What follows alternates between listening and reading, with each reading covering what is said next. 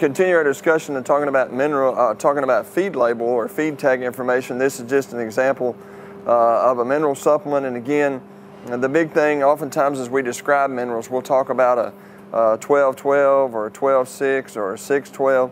Oftentimes when they use numbers in reference to minerals, what they're talking about is the calcium and phosphorus percentage in the mineral.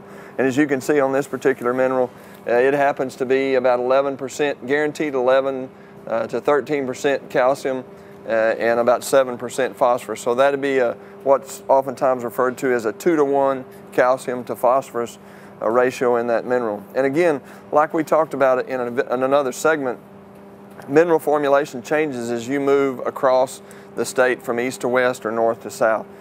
For example, in the western half of Texas where we have a lot of limestone-based soils, we don't need a lot of calcium supplement.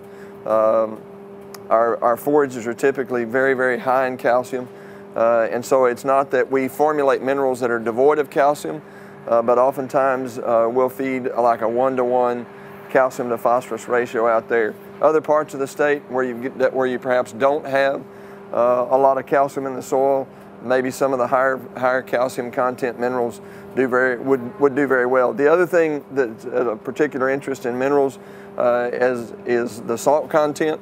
I think it's important that you pay attention to that salt content. This particular mineral has only about 10 or 11%. I think it says 11% salt on the feed tag. And I think that's important as you think about what the projected intake is. Again, read that on the label. The manufacturer will give you an indication as to what the projected intake is going to be. But some of these minerals, be they in a loose form, like you see in this sack, or they also come in blocks, typically a 50-pound block, they can vary tremendously in the salt content from as low as maybe 5 or 6% up to maybe as much as 50% salt.